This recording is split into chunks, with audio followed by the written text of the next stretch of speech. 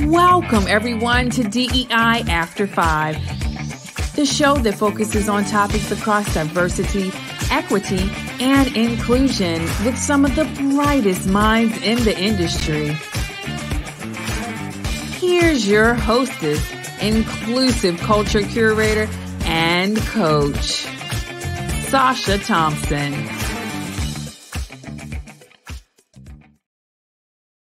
Hello, everyone, and welcome to this week's episode of DEI After Five. Okay, so let me share a little bit of background for you.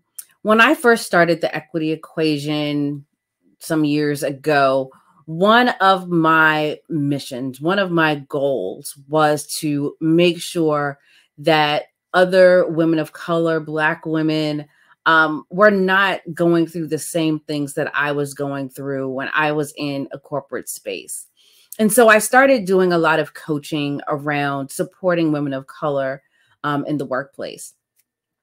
Fast forward, what I realized in doing that was it doesn't really make a lot of sense to continue doing that work if the situation, the environment isn't changing as well. And so I did that pivot. But one of the aspects of that work, continuing to support women of color in the workplace, is still very near and dear to my heart. And I still do some of that work with the equity equation. But today I am talking to two guests who have been doing this work for several years, really making sure that women of color have the support, have the guidance, have what they need in order to be successful in the workplace. And so today we're speaking with Vanity Jenkins and Rachel Vicente, two women who are powerhouses in this space. So welcome, welcome, welcome, Vanity and Rachel. Brain just froze for a second. How are you doing today? Doing well. Thank you so much for having us, Sasha. Thank you. Thank you. Absolutely. So Vanity, I want to start with you and just talk a little bit about how you got into this work and a little bit about the program, and then Rachel will kind of jump over to you. Sure.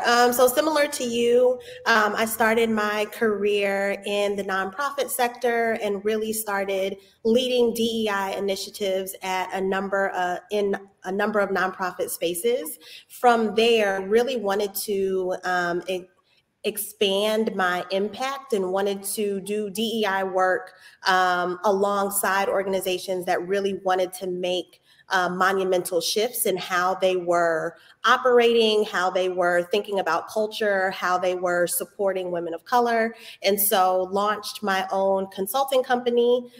From there, similar to you again, I started off as an executive coach. And so really coaching predominantly women of color. I did coach, some white folks and some men as well, but predominantly women of color, and started chit-chatting with Rachel about some trends that we were seeing with women of color in particular, and how they were experiencing the workplace, in particular, how a lot of leadership development was not geared towards women of color's inherent strengths. A lot of times when, you go into a leadership development program, it essentially is teaching you how to think and act and be a cisgender white man, right? And so Rachel and I really wanted to deconstruct that and how we thought about leadership development. I love it. I love it. Rachel. Yeah, thanks. When I think about my own journey, I start way back in my work as a child. So when I was young, I actually was facilitating conversations around basically racism and anti-Semitism as a middle schooler to elementary school students. So I was always really curious about, what are the things that allow for people to be themselves, right? Like, I think 10, 11, 12-year-old Rachel would say, like, just be you, right? Like, what are the things that allow kids to be themselves? Obviously, now we would use that language as, like, what are the things that allow for people to be their authentic selves? And so from really young, I had this, like, deep curiosity around that question. How and who are the people who are allowed to be their authentic selves? And so that type of question had carried me throughout my life and then into my career, similar to you all as a nonprofit executive. And the thing was, I was answering those questions around like, there are mostly the people that are in power, right? So again, the cisgender white man, the people that hold power in their whiteness and their ability status and their gender, all of those things. And so I really thought critically about what is kind of my role in this and really centering around intersectionality. Because also being a woman of color, I experience women of color having a vastly different experience. And so my prioritization in launching my business from a nonprofit exec was centered around how can I support companies to create spaces where particularly women of color can thrive. Because if we plan for women of color thriving, we're planning for all the other people to be able to thrive. And so like really this idea of planning for the margins. And so we already know, we'll talk a lot about what are some of the reasons why that happens. And then, yeah, in my partnership with Vanity, we worked together to create a fellowship experience, a particular leadership development experience for women of color called Authentically Me, to really solve a gap that we were noticing nationally around leadership development programs, right? That there's not still, right? There's still not high quality, unique and tailored professional development for women of color that is centered in their authenticity. And so that is what we set out to do and what we are setting out to accomplish. There's so much alignment with what you all are saying and have experienced and what I've seen and, experienced. And we chatted earlier around, I have a similar partnership working with, women in the similar space because we saw the same gaps. And so it's so important that I think people realize these gaps are there. Like they're not imagined. They're not just, I don't want to say, just circumstance like, oh yeah, that there's this thing over there. Yes, it's this thing over there. And what are you doing to kind of close that gap? One of the things I said at the top, which I thought was which is kind of what helped me kind of reshape how I look at this work and doing this business, is for so many organizations, they'll throw women of color into these coaching programs or say, you need to get coaching as if they are a problem to be fixed. And what I started quickly realizing was there may be some challenges, right, and how we show up. And not that it's not us being authentic, it's because we are trying to fit into this box that was not meant for us, for sure. Right? And so we're not showing up in the ways that the organization wants us to show up because it's inauthentic to who we are. So there's that piece of it. But then it's the environment continues to be toxic. The environment continues to not be prepared. The environment is not changing. And so you're asking women of color in particular to contort. This is like, it can visualizing like a gymnast just contorting their body to create this entity that is so much less of who we are. And then we truly get penalized for it on the other side of it. So, that was a whole long way of asking the question, so you all have been doing this for some time. And, again, we've talked about some of those disparities, but what have you specifically seen as some of those challenges that made you all raise your hands and say, you know what, no, we need to step in and do something? Sure. I can start off. I think one of the things to how you frame the question, every fellowship at the end, we have women who share, thank you so much for this space because now I know I'm not crazy. Thank you so much for this space where I can talk to other women of color who are experiencing this. And I know that it's not an isolated issue or that, I am the only problem and I'm just not working hard enough or, I'm just not fitting into this, this box where I can't show up and I can't find success in this atmosphere or in this environment. So I think that that's definitely part of it.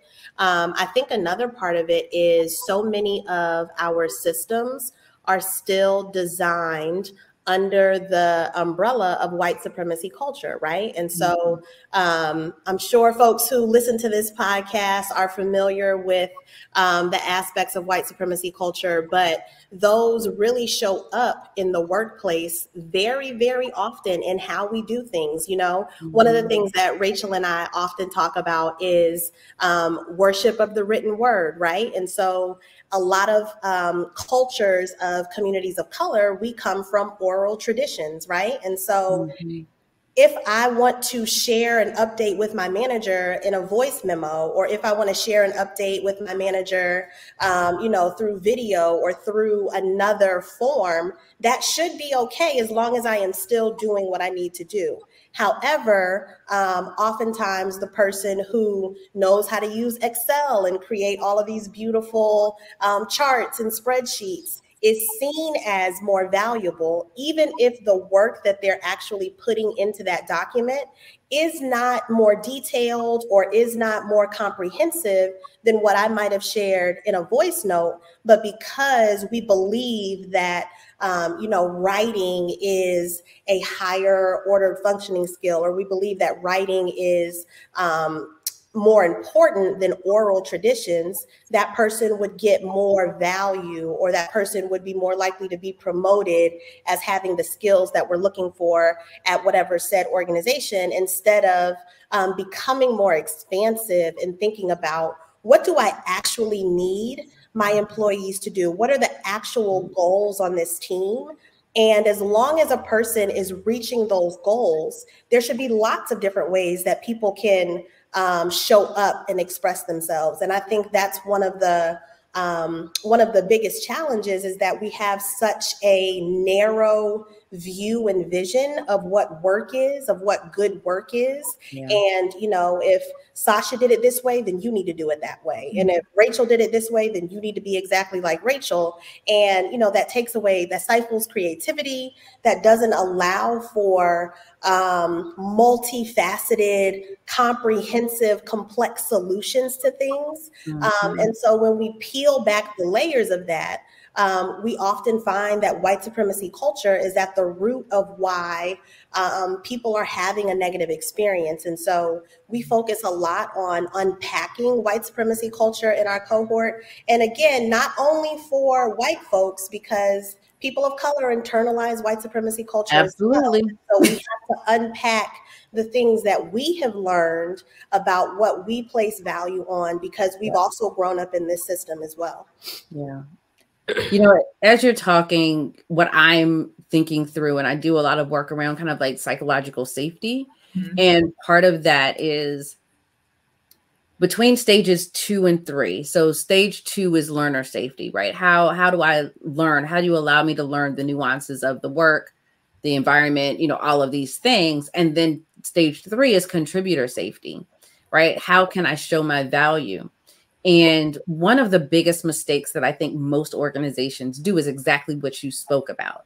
It's, I'm going to create this environment where you can learn, you can go to classes, go to conferences, do all of these things, but then they come back to, well, we've always done it this way.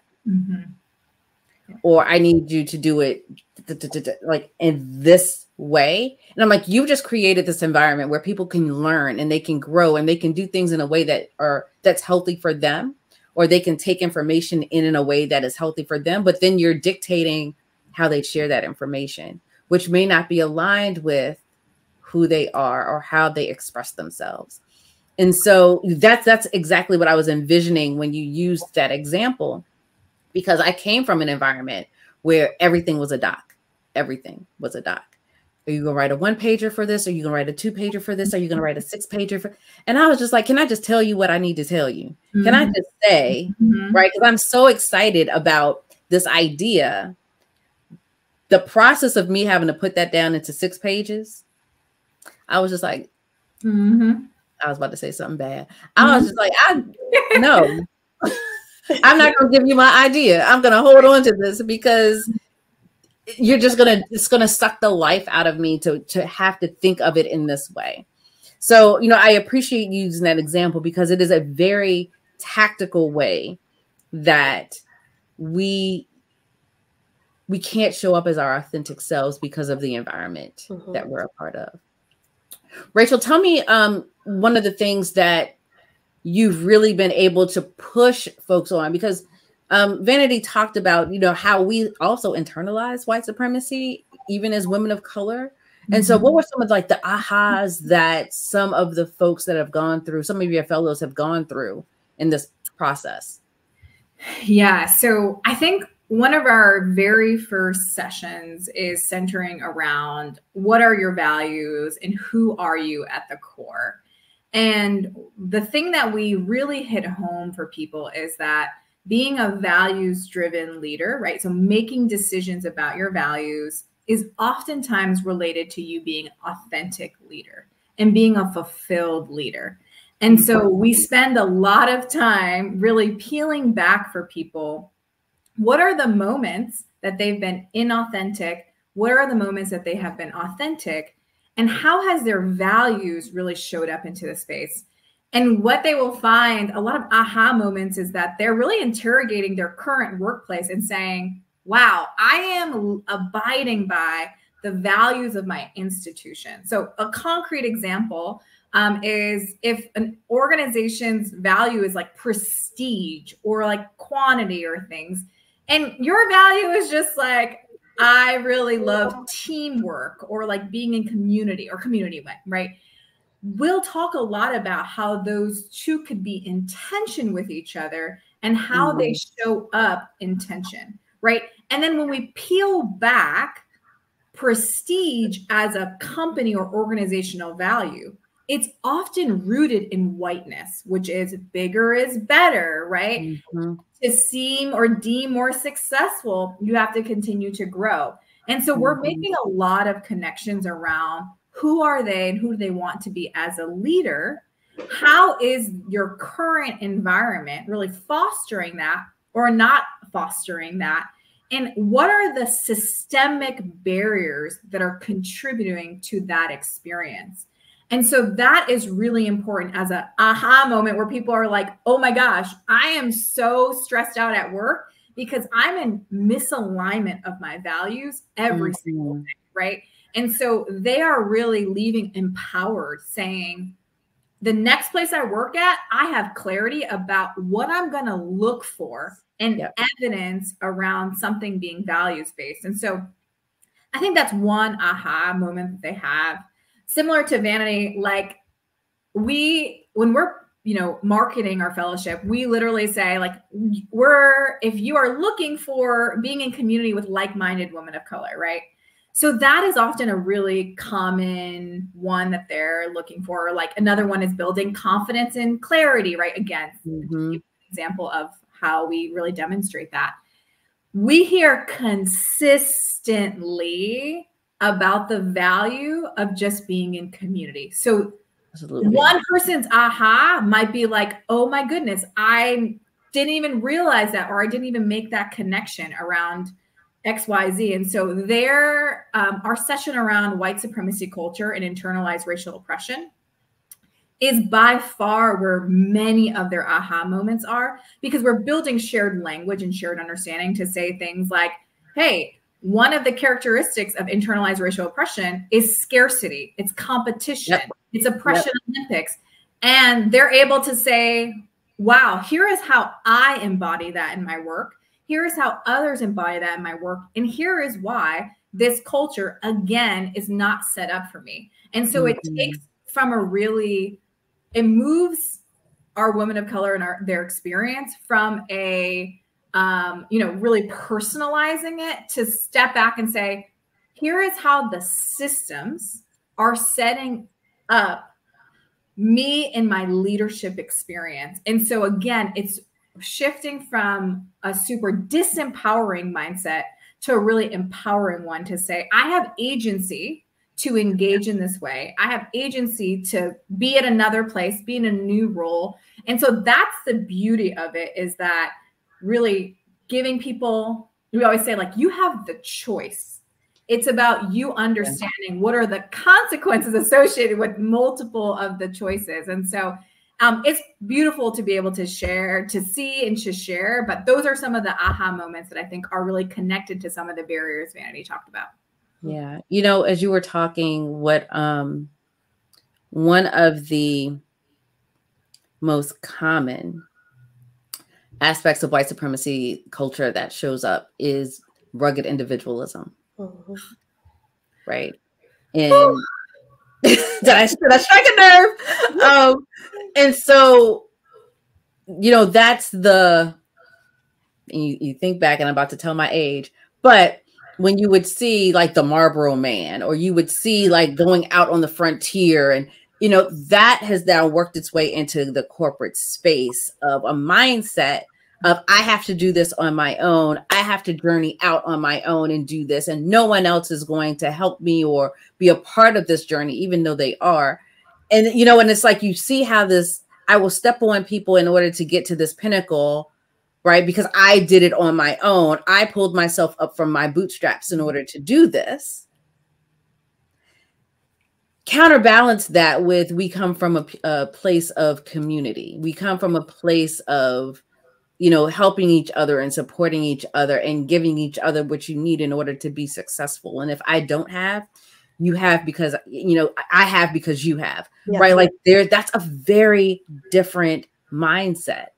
And so to come from culturally a space of sharing and caring and nurturing to one that is the opposite of that makes it very difficult. And so that's that cognitive dissonance that constantly happens within the workplace. And so, you know, what you're talking about or what you're sharing is that distress that we go through culturally, because we are told rugged individualism. We're told you have to do this on your own. We are told we need to get X number of degrees in order to be seen as valuable, right? We're told we have to go through this checklist. The checklist itself is white supremacy culture. Yeah, exactly. Exactly.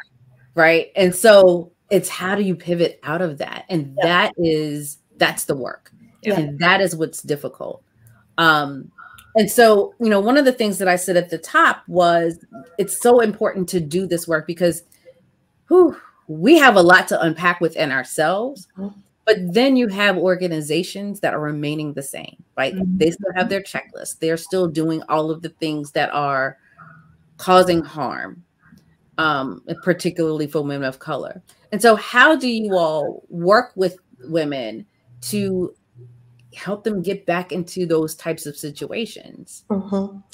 Yeah, so I want to share a couple of things in response to that question. The first is, so we have a whole session about playing the game, right? Because at some point or another, women of color are often told that we have to play the game. And oftentimes that advice comes from other people of color, whether they are our mentors, whether they're our parents, whether they are, you know, our managers or people who we respect. And so we start to unpack where that notion of playing the game comes from. And we really get deep into, what are you actually saying when someone is telling you to play the game? What are they actually coaching you around? And oftentimes it's respectability politics. It is rugged individualism. It is essentially how to show up as close to white supremacy culture as possible as you can in that body as a woman of color, right? And so we start to unpack where those messages have come from. When have you played the game, and what did you lose? We often talk about. Can we pause on that part? Not just playing the game, but what did you lose? Because it is not a win-win. Never. Yes. Okay, sorry. That just found a lot on our bodies, because our bodies often tell us when we are doing something that is out of alignment. And so sometimes it shows up as high blood pressure. Sometimes it shows up as stress. Sometimes it shows up physiologically in your body when you are behaving in a way that is out of alignment because of advice that someone else gave you, right? And so we start to help women really sit with that and understand that, you know, we all have choices, and sometimes it doesn't feel like we have choices. Sometimes those choices are weighted. One of the other things that Rachel and I talk about is, you know, I am a single mom, and Rachel is not a caregiver. And so I didn't go full-time in my business until I was 3 years in, whereas Rachel was able to go full-time in her business as soon as she opened it. And that is because of different choice points that we had because of who we are individually, right? And so we don't say like, hey, you can go and be authentic tomorrow, right? We don't set people up with that notion, but we want to support them and remind them that you do have choices and you can plan accordingly because of those choices that you have. And so I think it's critically important for women of color to really understand that, you know, we're never going to tell someone, leave your job, right? That's a choice that you have to make. And we say that lots of times in our fellowship. But throughout this process, you may come to realize that you are not in alignment with your current workplace. Now, what does that mean? You know, how do you then go and find a job where you are more aligned? How do you decide what your next steps should be or what you want to do next? And we really let folks grapple with those questions, and we support them throughout the way, of course.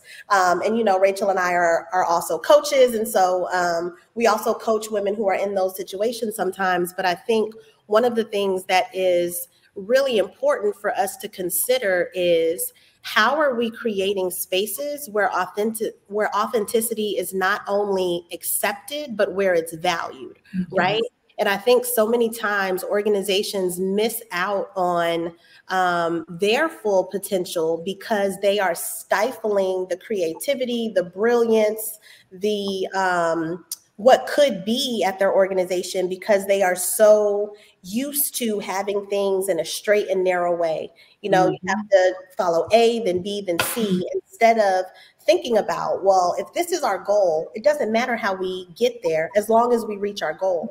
And so we like to push organizations as well to think about, okay, you've had some women join this fellowship. How are you going to support them once they are back? They might be asking these types of questions. And I think the best example of that is we've actually done the fellowship for organizations. So organizations were able to have a set number of their women of color participate as long as there were no management lines, because we do talk a lot about power in the fellowship. Yeah. And then we were able to really set them up with going back to their organization and changing those systems and structures and processes so that it could be a more conducive atmosphere to authenticity.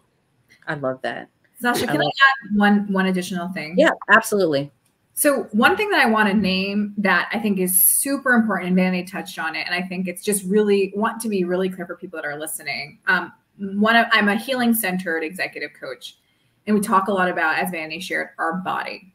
And one of the things that I believe is a misunderstanding or misprioritization is that your success is not more important than your body's health and wellness. Woo! Say it again for the people in the back. So your success is not more important than your body's, your mental health and wellness. And why I'm saying that is because we have so many women of color that talk about their view of success really grounded in, again, more bigger is better, these titles, and they are sacrificing, and it's literally a sacrifice of their mental and well-being to get there. And I say, like, how are you going to be a CEO when you're dead? How are you, like, and people, we laugh about it, but when Vanity and I talk about our own experiences in corporate America, where I was seeing a neurologist, I was experiencing so much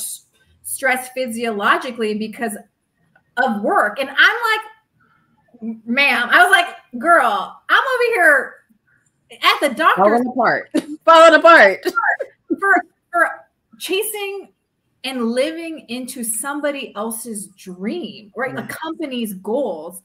And the whole women of color are just right. And I'm thinking about our intersectionalities of both women and also people of color. We are extreme caregivers, and we want to do well, and we want to be good for people. We want to show up for people, but we're often pouring from empty cups.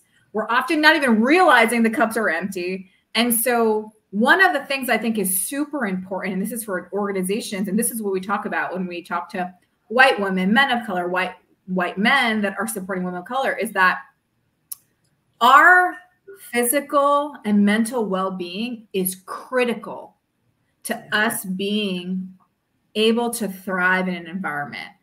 Yeah. And for women of color to really say, cool, I can be, the manager director of XYZ, but if the cost is that I'm burnt out, I'm super stressed all the time, I'm not a great friend, parent, et cetera, then really what is that worth?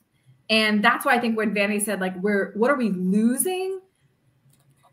Yeah. We have to really think deeply about our mental well-being, our physical well-being is the most important thing for us, the most important thing. So for us, we define success as how are we well first, and then thinking about our professional life second. And so that's just one thing I just wanted to hit like home, because when we think about organizations doing the work the same way, it's because they think about company goals first, people's well-being second.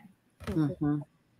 And I'm so glad that you pointed that out, and why I was having a little church sermon in my head, because it's just so much of what you're saying is a huge part of why I do the work that I do in the way that I do it, right? Mm-hmm. Saying in corporate space, I was rushed to the ER 3 times because of gastrointestinal issues and ulcers and hair falling out. Like, all of these things were happening. And I was just like, okay, something's got to give, and it's not going to be me. Mm-hmm. Like, this is non-negotiable. Amen. So I have to shift and change how I operate in this space. And one of the things, one of the reasons why, and we're going to get to it in a few minutes, I asked the question to every single one of my guests of, how do you fill your cup? What are the things that you do to take care of yourself? Is because it is so important. It's because I want that to be top of mind for people. Because if you're not thinking about that, and like you said, if you're giving from an empty cup, what are you really giving? Mm-hmm. Right. And so, like, how do you shift that so that I'm giving from my overflow? I'm filling my cup so much so that I'm giving you from my overflow, and you're still getting greatness. Mm-hmm.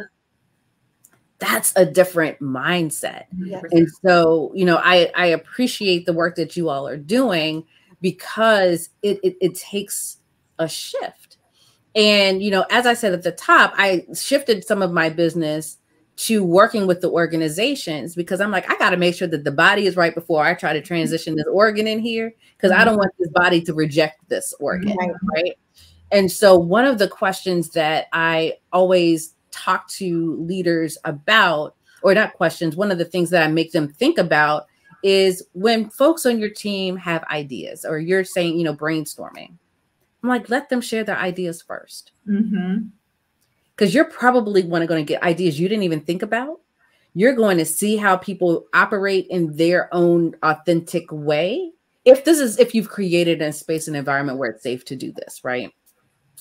And you get to see, okay, let me tap into the beauty of this idea, or let me encourage this person in this other way. You show up as a leader very differently. Mm-hmm. And so when I do that work, it's so that when you all have done some work, you're now dealing with the leader that knows how to deal with a woman of color who's come back from one of these sessions feeling more authentic and aligned with who they are. And they're not going to be threatened for sure by that. Because that's the part that I know I went through when company paid for me to go through a leadership experience. And I came back like, listen, I know I'm the shit. I know that I'm great. Right. And however, that was a threat to the leader. Yep. Right. which then caused a worse situation. Mm-hmm. So I love the work that you all are doing. And I love that you all are having that pushback with those organizations and saying, what are you doing to now support this? Because that is so important. Yeah. Okay. So I'm going to do my question then, right? My pivot. Like, what are the things that you all do to fill your cups? All right, Vanity, we'll start with you. Okay. Well, I am blessed to have really, really amazing friends who check on me and make sure that I am filling my cup, because I am that woman that you were talking about, Sasha, who will give and give and give and give and give until I don't have anything left. And so oftentimes they will make sure everything from, make sure I'm drinking my water every day, make sure I'm going on walks, to also making sure that I am really authentically celebrating and having time for myself.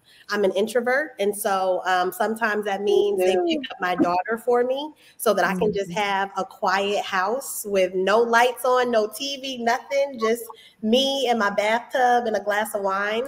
So they'll pick my daughter up and take her out. She loves being around adults anyway as an only child, so she, always gets to do something fun. And I have to have folks that I trust take her, so that is something that I definitely do. I love to read romance novels when I am not reading things for work, so I do that. And then I try to be active. Rachel and I talked about the body, and it is really important to make sure that you are moving your body in whatever way feels comfortable to you. For me, sometimes that looks like taking a ballet class. I used to do ballet as a child. Oh, wonderful. So yeah, sometimes I'll go and do an adult ballet class. I do try to be in nature. And so sometimes that means, walking outside or taking a hike outside, things like that. But it really, really is critically important to take care of yourself. And I know people say that all the time, but I was one of those people who ignored it for a while. And as we've all shared, I saw the physiological impacts of that. And so really want to just put another cherry, another, exclamation point. Please, please, please, women of color especially, please find time every day to do something for yourself, even if it's 5 minutes of meditation, affirmations. Do something for yourself every day. Rachel. It was so great to hear. Obviously, I get to work so closely with Vanity, but to hear what the ways that fill her cup are also just continuing to be inspiring to me. Yeah, when I think about filling my cup, I am a big, movement is medicine. And so I live in Miami, and I get to be in sunny weather very, very often, most of the time. Very blessed for that. And so some of that can just be like, I know based on what my body is telling me, just having a lot of body recognition, whether or not it's going to be a run at the lake, or the intercoastal, or just a walk, right? Or I'm going to do some yoga, or I'm going to, meet up with my trainer. And so for me, it's literally thinking about how am I moving some of this energy out of my body to the universe, to the atmosphere. So I literally visualize some of that. And I'm a huge decompressor. So I'm the youngest of 5. I was in a very busy environment growing up, and I live by myself, and I do a lot of executive coaching and leadership development, right? And so I have to think about, how am I taking people's, energy, how they're feeling. And so I have a pretty strict self-soothing regimen. And so every day, basically between about 3 and 6, I am either taking a nap, reading, resting, literally just laying down, and I don't answer any phone calls. It's a way for me to give myself actually an intellectual break. I started this process in 2020. So, after experiencing a lot of my own health challenges, and my therapist was like, yo, you need, everyone's reaching out to you. You need to create some healthy boundaries for yourself. And so that just quiet decompression time is so critical. And so I think it's really, for me, thinking about filling my cup as a practice, right? Some days I'm really not great at it, and just giving myself grace and saying like, all right, today we're going to do better. And just figuring out what works for you. Some people are like a long shower at the end of the day, right? It's really personal. And so that is what I do to fill my cup and just be in, community with people as well. I love it. I love it. A little jealous of the weather. Sorry. No, I'm just kidding. We receive, I think it's like 75% sunny days every day. I mean, I lived in Chicago and in Boston. And so total opposite. And my feelings about life was also very different. So. Yeah, I love it. All right. So Rachel, I'll start with you. If people want to get in contact with you, what is the best way for them to do that?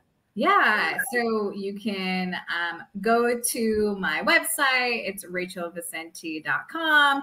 You can also follow me on Instagram, RachelVicente _. You can find me, Rachel Vicente, on other social media platforms as well. And so that is how you can get in contact with me, and would love to connect with anyone that's interested. Wonderful. Vanity, how would folks get in contact with you? Sure.